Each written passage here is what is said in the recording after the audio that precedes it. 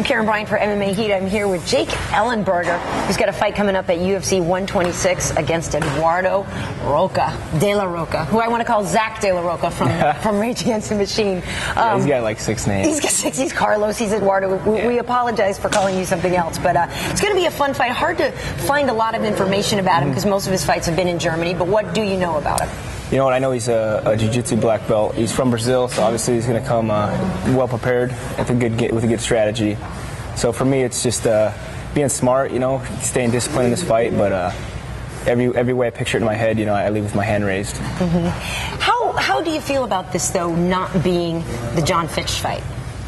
A lot of people ask me if I was really disappointed, and to be honest, I'm not. This card's obviously stacked. It's a huge card. Yeah. For me, I was just lucky enough to stay on the card. Right. Joe and Dana kept me on the card, which was I was really happy about. So, I'm employed right now and I'm fighting, so I'm happy. If me and Fitch, if we fight down the road, that's what I'm hoping for. Mm-hmm. Well, it's kind of an exciting time to be in the UFC as far as the welterweight class is looking really good, and there's leaps and bounds that you can make. Like the other night, Melvin Guillard put on a great show, starts calling people out. It's a competitive field for sure, and it seems like a place where if you make a great fight and an exciting fight, you can really make an impact and improve your career.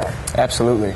And that's the best thing about this sport is each fight, the better performance you make, the farther you're going to go. So really, I'm 25 years old, and I got a lot of years ahead of me, and I'm still learning. So to be in such a honored organization and to be fighting for the UFC is an honor for me. So I'm blessed right now. Sure. And in a way, Rocha might provide you with more opportunity for an exciting fight. I mean, unfortunately, that's been the criticism with John Fitch, is that he doesn't always bring an exciting fight. So maybe this will be something where you can get a little bit more fireworks out. Sure, absolutely.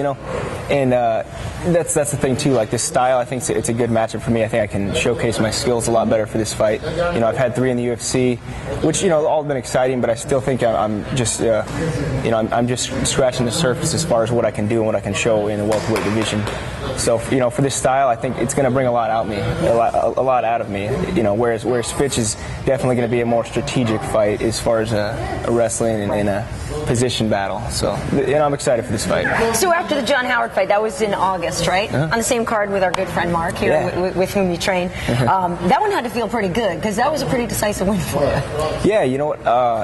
John he's a fan. He's a very underrated fighter. I think he's a powerful guy, and I mean the guy's got a lot of knockouts. He's got a lot of power. I think he's got one of the guys in the division who has a lot of power. There's not a lot of really powerful strikers, you should say, in the welterweight division. But yeah, that guy's he's a tough cat, man. So I just, I was training for a war and came out on top. So yeah, that's cool. What'd you do to celebrate after that win? Oh man, I ate everything in sight. Nice. It's Starting funny. with what? I probably went to all-you-can-eat sushi buffet. Yeah. Then I went to ice cream. I don't know. I just like to eat, so that's what I do. I celebrate. I eat till I get sick, and then I regret it. But it's a cycle. Okay. Yeah. How do you walk around? Like right now, we're just we're like what 10 days out, I guess, kind of for your fight. So what are you walking around at right now? I feel good. I'm probably 186, 188 in there, but hydrated. I feel good. Mm-hmm. And obviously, as a wrestler, you've done the weight loss thing for years and years and years. You've kind of mastered that? I've done it for a few years. Yeah. So, I got a pretty good routine down, you should say. Nice. How does your brother help you get ready for these? He's a big help for me. You know what? He's a guy, and also my strength conditioning coach, Riley Rossi. He's one of Mark's good friends. And, I just, for me, surrounding myself with people that are always going to be honest with me and tell me, not just what I want to hear, but they tell me the truth, whether I like it or not. So it's easy to stay humble with guys like that. And my brother, always telling me what I need to do. Because there's those days, you don't want to do anything. You don't want to train. Of course, you don't want to get off the couch, but it's like you're gonna have to do. I know what I have to do. So he definitely helps me in things that I, staying mentally strong and with my faith and pretty much everything. So he's there for me all the time, though. Who gave you the?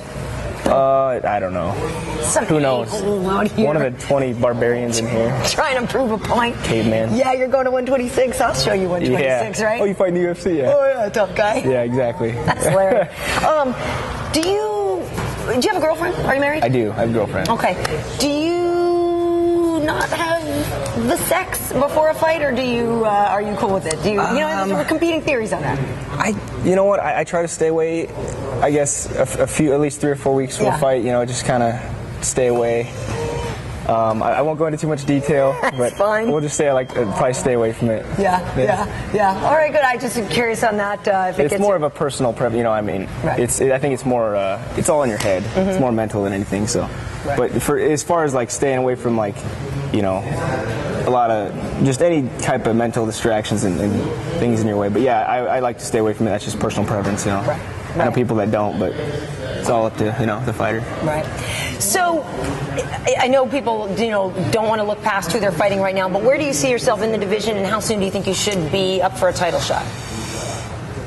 That's tough to say. And really for me, it's just taking it one fight at a time. Every fight's dangerous, and every fight is you can win or you can lose, and really.